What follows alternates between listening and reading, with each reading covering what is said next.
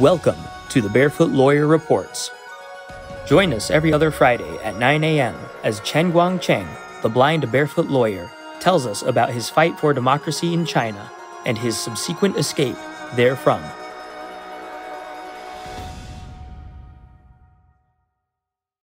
In the morning of April 20th, 2012, a guard stood up to get some tea and for a few seconds blocked the view of other guards in the yard.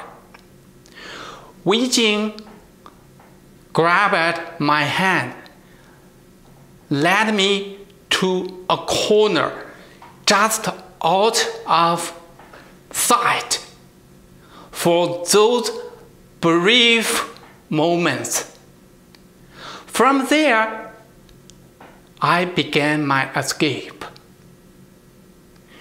Alone, it took me more than 20 hours. I climbed over 8 walls and broke 3 bones in my foot. I crawled on my hands and knees past 9 rings of guards out of my village.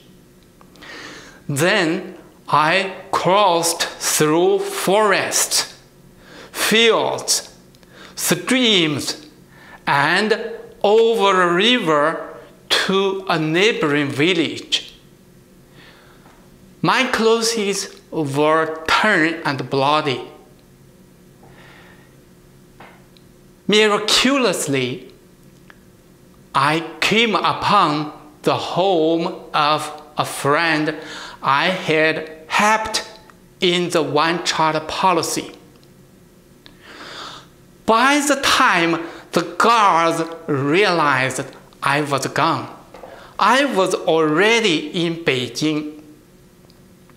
There, we got in touch with the American embassy.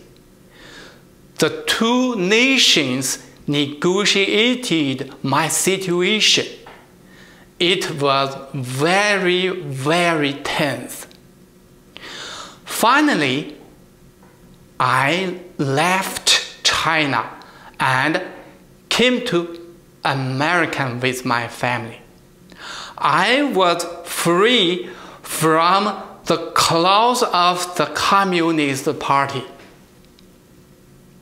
I have written about my escape and my life in China in my memoir, The Barefoot Lawyer. I hope you will read it. As I have described, China does have laws, but it lacks the rule of law. In China, the Communist Party uses the law as a tool to control the people for its benefit. Because there are no free elections, no free media, and no free speech, there is no consequence to the Communist Party's abuse and corruption.